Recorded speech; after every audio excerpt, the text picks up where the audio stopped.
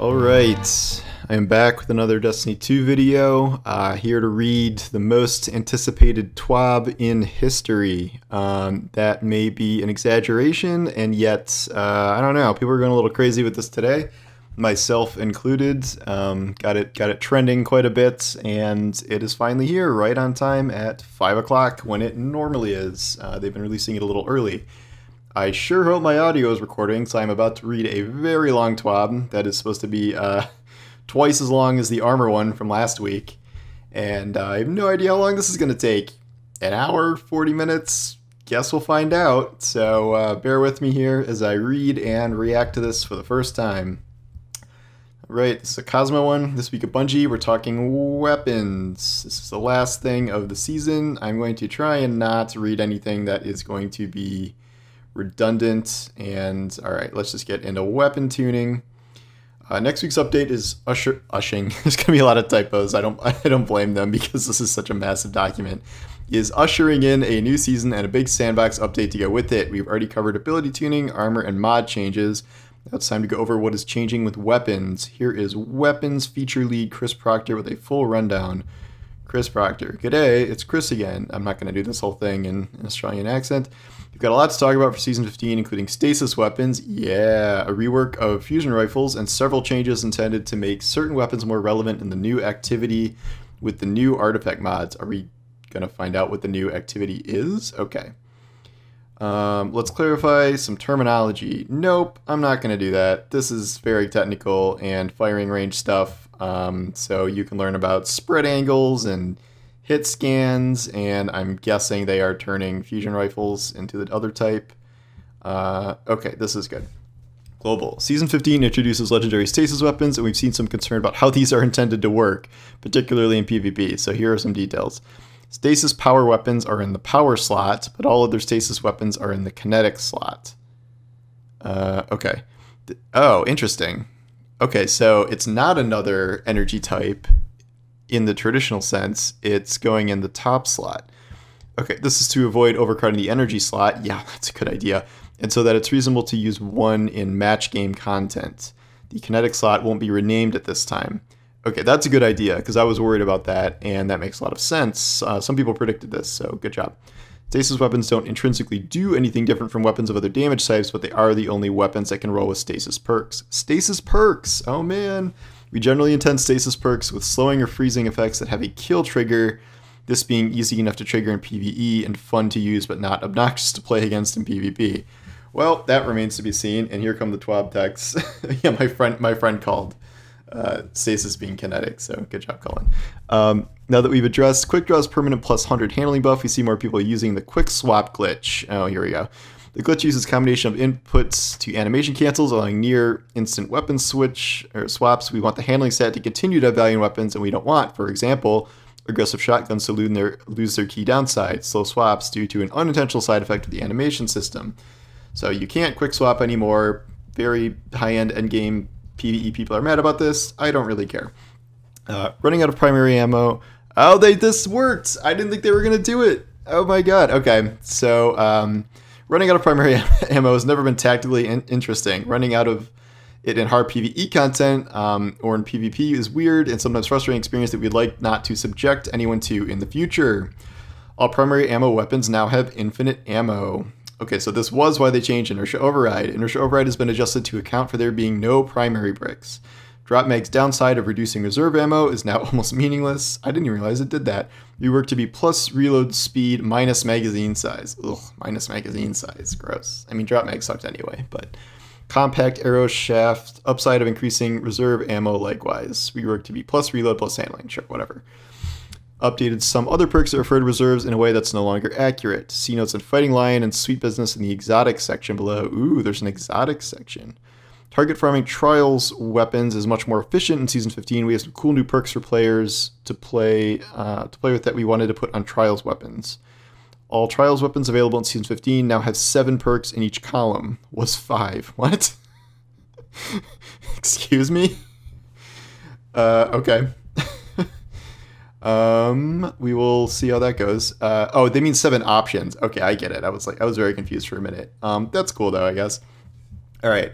When max power levels on weapons launched, we reissued several weapons, and we saw how frustrated players were at having to regrind their favorite roles, since the perks pools hadn't changed. Based on that, our reissue guidelines from Season 13 onward were to replace most of the perks.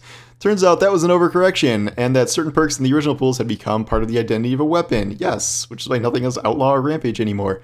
Moving forward, the guidelines for reissues will be to remove the least useful 2 to 3 perks and add 2 to 3 newer perks that give the weapon some new options that may result in entirely new top tier roles without removing the old one.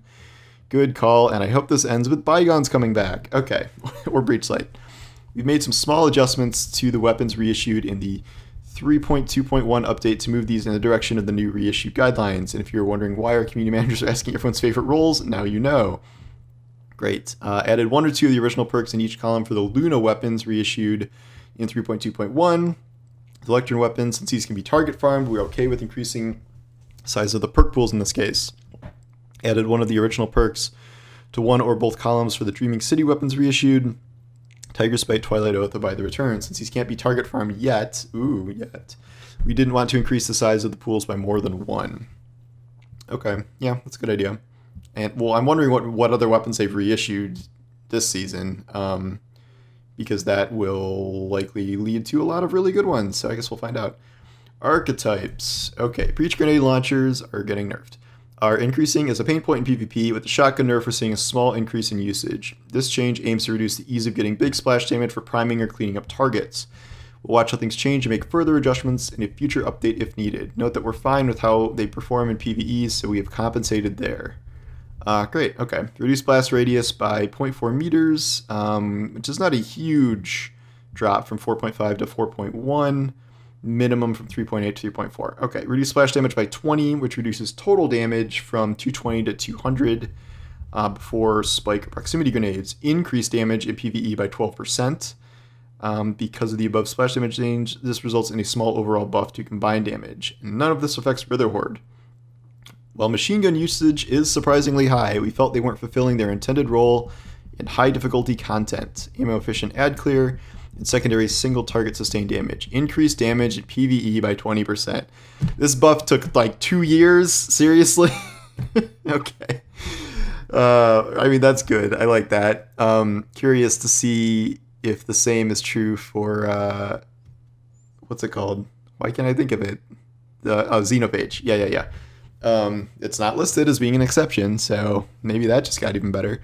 Sky rifles and hand cannons have felt weaker than we like in PvE content for quite a while. Increased damage versus miners by 15%. Okay, so it's all damage versus miners, not just precision damage, which they kind of hinted at, and that means probably like more kind of one-hit kills and or not leaving enemies alive with like under 15% health, which is what happened a lot.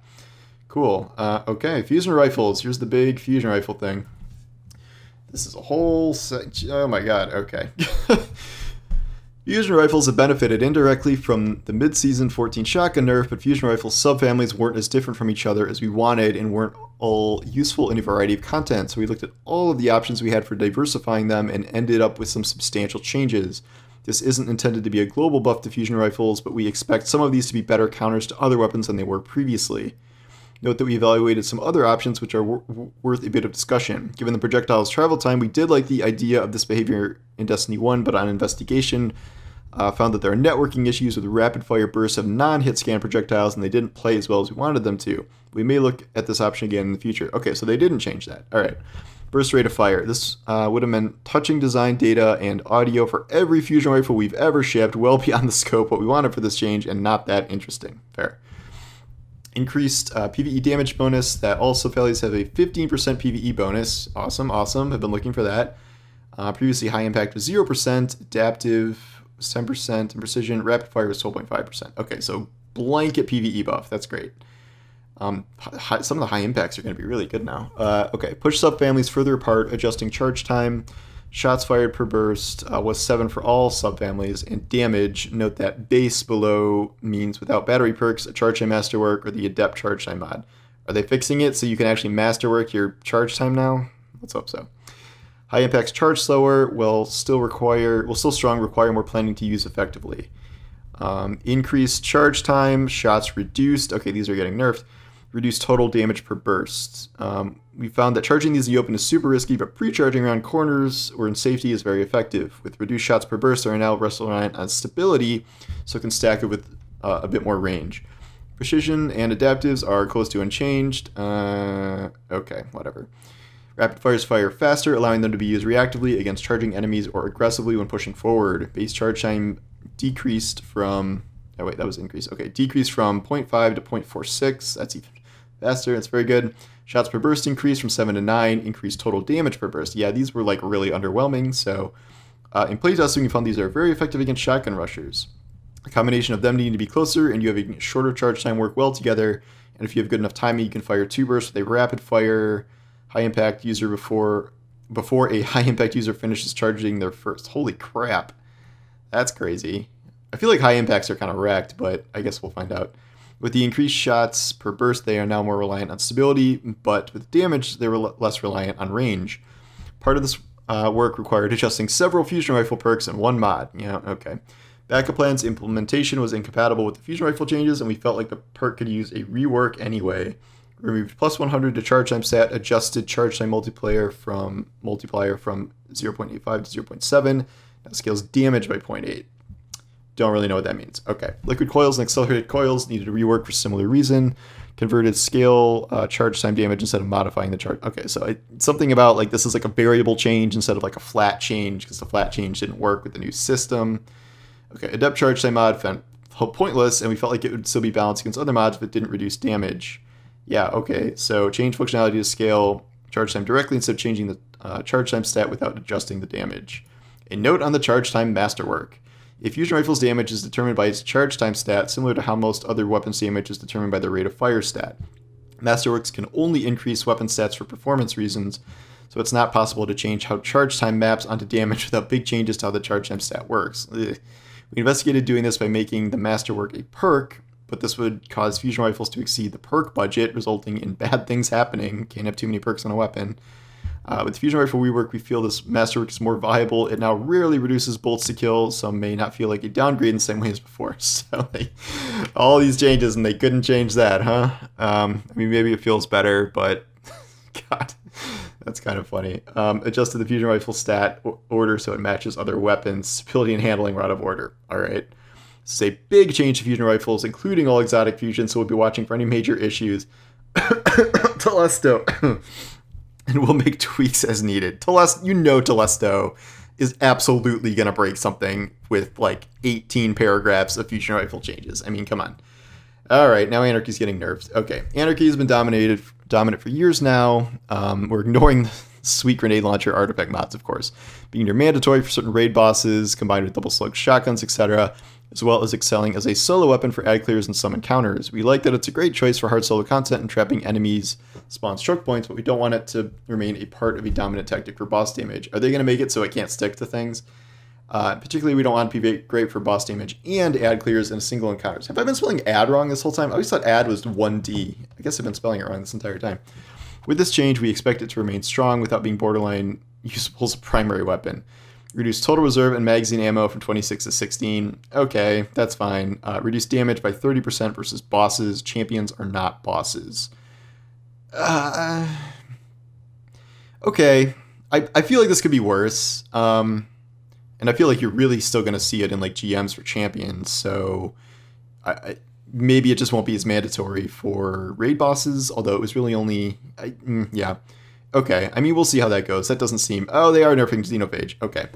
Xenophage was already top-notch, so it didn't need to benefit from the global machine gun buff. It does benefit from the damage per bullet buff to machine guns, but now has a slower rate of fire to compensate, resulting in slightly lower damage per second, but higher burst damage and sustained damage, since it's now more ammo efficient. Reduced rate of fire from 120 to 90 RPM, receives less of the machine gun PvE damage buff. Alright.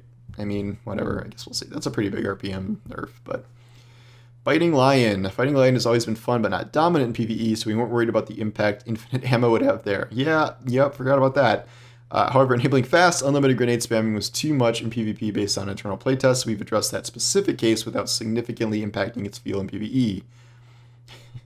Fighting Lion reserve ammo increased from a lot to infinite. Receives the same changes as other breach grenade launchers. reduced base reload stat to 0, so it has a very slow reload. Now increases reload speed to its previous level on damaging multiple enemies with 1 grenade. We'll be keeping an eye on this, but believe it's in a good place with this change. And note, we're not going to over-nerf an exotic within its own subreddit. Good shout out. You should be manually reloading Fighting Lion anyway. Yeah, all right, that's fine. Okay, Vex Mythoclast. The buffs. The buffs are coming. Okay.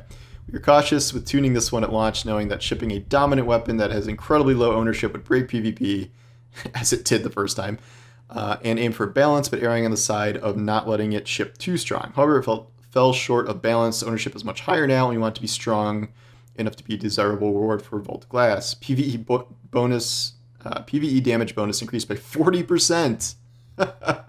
Okay. Range stat increased to be near best in class for high impact auto rifles. That's good. Increased stability stat. Rework catalyst to grant stability and damage after a kill. I gotta go get the catalyst now. Okay. I just didn't bother because I was never using it. Now I actually have to do that. Increased rate of fire from 360 to 390. Reduced linear fusion mode charge time from 820 to 533. Jeez. No longer loses overcharge stacks on stow except when in linear fusion rifle mode. Woo! Those are some big buffs. Big buffs, both for PvE and potentially PvE. Since this is not like a real fusion rifle, I don't know if it's being affected by that other stuff, but that is a lot of buffs in one exotic. I mean, granted, it was pretty awful, and yet that's a lot. All right, well, I'm very curious to see how that's going to go now. And I definitely want the catalyst, stability, and damage after a kill. All right. Merciless. We had to touch this anyway because the fusion rifle changes and figured if we're in there, we might as well make a buff we've been thinking about. Nice. Updated perk to account for fewer shots per burst. Should build up charge rate at the same amount per burst as before. Reduce the damage penalty for increasing charge rate by 40%. Okay, that's good. Jotun. Because of how the charge time stat works on fusion rifle changes, we made a small change to avoid breaking this weapon. In playtesting, it makes almost no difference, but if I didn't mention it, someone would notice. Cough, cough, fallout. Reduce charge time from 0.8 to 0.78. Charges 0.04 seconds faster. Slightly reduced damage per shot. Yeah, okay, that's fine. Bastion feels very strong with shotguns being less dominant, so we're preemptively adjusting it in PvP. It's also super low usage in PvE, so we're buffing it there too. I love using Bastion in PvE, I just wish it was stronger, so that's good news. Reduce damage by 15%, can now not quite kill a Guardian with 1 shot in the 3-shot burst it fires, so you gotta hit him twice. Increase spread angle by 10%, increase PvE damage by 25%, so overall a 10% increase in PvE. Oh, okay, well, alright, I guess we'll see. And Sweet Business's perk refilling the magazine picking up primary no longer works in a world without primary ammo, so it's been adjusted. Now refills magazine on picking up special heavy ammo instead of primary. Well, there is less of that around, so that's kind of a nerf, I think. But perks, firing line. We like the idea of this perk, but it was giving a bit too much damage for free. How many weapons even have firing line? It's like barely any. Okay, whatever. Reduce damage bonus to 20% precision damage for all supported weapons archetypes.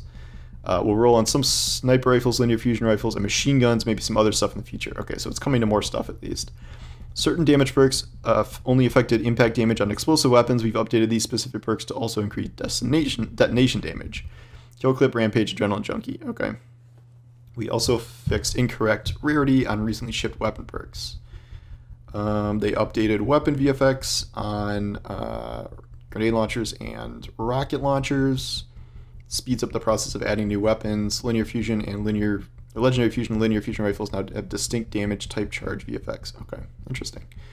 The near future. We're devoting a lot of energy to the Witch Queen expansion. There are a ton of things changing in a few weeks. A few weeks? Wait, but the season is next week. I don't understand. Okay, so we want to see how things shake out before deciding on further tuning. We'll be watching Season 15 launch closely and are ready to make some small adjustments as needed in the first half of the season. The more distant future, but still before the Witch Queen, which is distant future at this rate, linear fusion rifles and caster frame swords are still not where we want them to be, so expect some tweaks.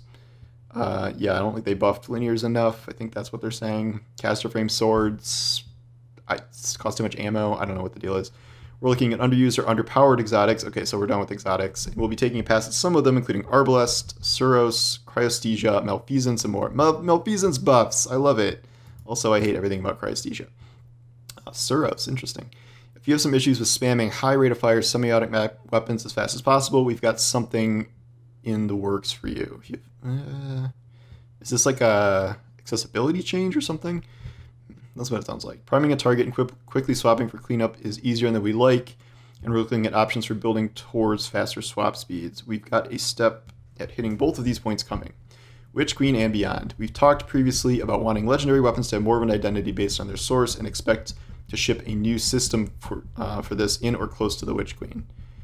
I don't know what that means. More identity based on their source. Is that like visuals or perks? I don't really get that. Is this like going back to like Gambit weapons having their own style and Crucible weapons having their own style? That would be nice. Okay.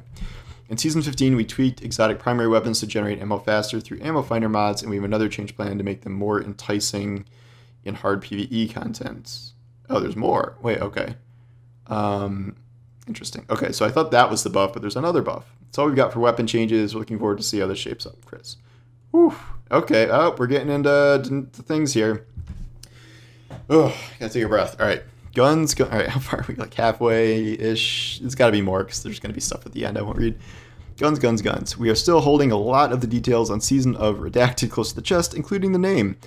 Including the new Season 15 arsenal you will start to discover next week. Yeah, that's probably a good idea. We do want to show off some of the other weapons you'll be earning next season. Okay, so that's different. Oh, Ritual Quest. Next season's Ritual Quest is a rocket launcher with the Explosive Light perk. That is the one from the grenade launcher with Wendigo? Yeah, okay. As is the custom, you will receive a new quest to earn this weapon. You collect your Gambit, Crucible, and Vanguard-themed ornaments through additional quests to unlock its look. Alright, so it has explosive lights. Is that going to be good on a rocket launcher? Don't know. Maybe. Alright, we're adding 3 weapons as post-game rewards for completing Vanguard Strikes, Gambit, and Crucible matches. These will drop randomly after completing these activities with random rolls. Here's a sneak peek. Are these... What are these? I don't know what these are. Is this the one from the Cosmodrome? I don't remember. I feel like these are like existing ones in the game that they're bringing back, but I don't remember what they're called off the top of my head, so I will find that out later. Oh my god, the Trials weapons. What the hell? We also have plans to freshen up the loot pool with the Prophecy Dungeon. We've seen a lot of feedback to bring forward weapons originally from Trials of the Nine and thought that adding these to the Nine-themed dungeon was a great fit. These weapons, sorry, I'm getting more text. These weapons have been upgraded with random rolls, and certain ones will drop from specific encounters of the Prophecy Dungeon. Okay, they're adding all of these. That's awesome and a big deal. That's very cool. All right, I can finally delete the Sunset ones I have that I was keeping out of pride. On top of all these weapons, we are updating the Whirlpool with some fresh drops. Here are the new weapons you can expect to start seeing pop up in the wild. That's Skates. That's that really tiny Vanguard sidearm. That's a new Monarchy Hake one. These is that Scalelock. That's the Vice Dead Orbit variant one. And then that's, I think that's from, I said Cosmodrome earlier. I meant EDZ. These are EDZ ones, I think. Okay, well, we'll go through these later. No Bygones, no Breachlight, boo. Okay. And relief efforts, and okay. Donate money to the Bungie Foundation for disaster relief. There's just another earthquake in Haiti, among other things, and COVID-19, so you guys should definitely donate. That is a cool emblem. I really like that. Okay, so donate there. Guardians of Hope pre-order t-shirts. That's another charity thing. That is a cool poster. I like that. And I don't know about that emblem. The other emblem's better. Bungie Heart stuff. Team Rubicon. I feel bad not reading every bit of the charity things, but the point is definitely donate to the charity things. I have in the past and probably will for this one because it is A, good, and B, there's some cool stuff to get. And now we are at the end here, so this is ending a little earlier than I imagined. Well, that was really long, but in terms of the scroll bar here. Bungie artists. Oh, this is like internal Bungie art. Okay. Yeah, they did a great job with this. Like the Vex stuff especially was pretty killer. Okay, now we're getting into known issues. I think we're kind of past all the important stuff. Crossplay starting, Heroes Memorial Quests is having problems, I guess. And more, oh, these are known issues to come. Oh no, this hasn't happened yet. Okay, well, we will see when those are resolved. But cool art as usual. I saw this. This one was awesome. This is for the Solstice thing, or the Solar Embrace thing. 5 more sleeps until the reveal. You're more than welcome to join us for the main party on our channels. You have a community like watching with. Co-streaming is allowed. I will just live tweet it and then do a video. And then an article. Been hyping this up, but at the same time, we don't want to overhype. Let's just say that you should expect at least one video and someone talking about Destiny. I've said too much. Listen, we are excited and hope you enjoy what we've been cooking up. See you next Tuesday. Cosmo. Oh, okay. So that was a lot. I would say not a ton of super surprises. Some stuff was predicted, like infinite primary ammo and stasis weapons being in the kinetic slot, which I think is a good idea. The nerfs, I don't really have a problem with a lot of them. I think that they're okay. Fusion rifles, I have no idea what to make heads or tails of because it's too hard to tell like what that's actually going to do at this point. Like there's so many changes you can't really like understand how this is going to work until you have them in your hands. I don't think Anarchy's totally destroyed. I don't think Xenophage is totally destroyed. This Mythic class buff looks freaking nuts. I've already liked Merciless a little bit lately just because I think it's fun, so I'm curious to use that. These two don't seem like they're changing that much, and Sweet Business kind of got nerfed. And then for some reason, Firing Line has a thing. So they're keeping like pretty much everything under wraps. They're not showing off any new weapons for next season. I don't think they'll probably show any until they do an actual season trailer, which may not be until August 24th. And then they're just kind of showing, well, they have the ritual one, but the other ones are showing are returning. This is a good idea. These are cool to come back. This is a lot being added to the pool.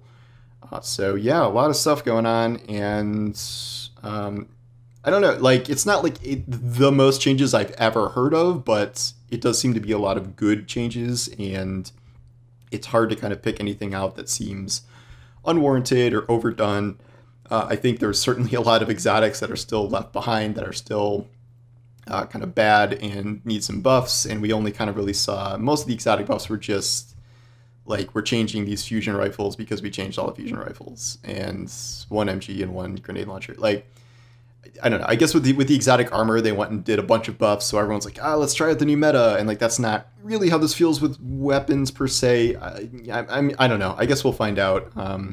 PvE and PvP will both be pretty different in terms of how the sandbox goes. PvP doesn't sound like it's getting too much based on the larger changes with stasis and shotguns and stuff kind of already happened. So and then I mean further ones are coming with the subclass things, but a lot of these are kind of PvE based. So it's like, oh, will scouts and hand cannons be viable in PvE now? So it's a little different. I am looking forward to kind of a larger exotic pass on some of the other ones, but obviously we're also going to be getting like 2 or 3 new exotics probably, so we'll see how it goes. So that is the TWAB, the highly anticipated TWAB. I will say that was a pretty good one, pretty beefy. And now in about 3 hours, I have to talk about this on DCP for 2 hours, which I will look forward to because it won't just be me talking by myself and Evie looking very confused about everything I'm saying because she doesn't know any of these words. But all right, thanks for watching, and I will see you guys later. Take care.